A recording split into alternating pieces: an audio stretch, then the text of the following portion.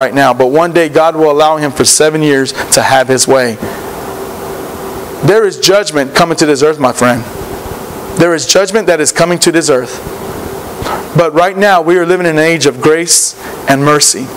And God loves you. God loves you with a passion. And so therefore, you love people with a passion. I speak to the Christian. You can't love people if you don't love God. If you see people who say they're Christians, but yet they have no love for people, they're not Christians. Their heart is wrong. We love people because we have experienced the love of God. That is the mark of a true Christian. That is the mark of the true church of God. Where the doors are not shut, but the doors are open. And you come as you are. Sinful, dirty, stinky, rotten, spiritually, whatever, physically, it don't matter. You come as you are. And you let God clean you up. You let God show you His way through the love of His people. And then you will begin to understand how limited Satan has always been in his power. This is God's will for you today. Do you receive that word in Jesus' name? Let us pray.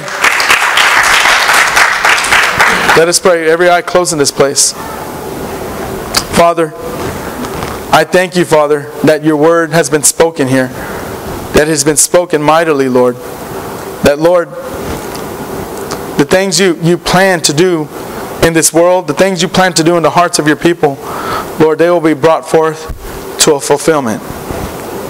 I thank you, Lord. I look forward, Father, we as a ministry here, we look forward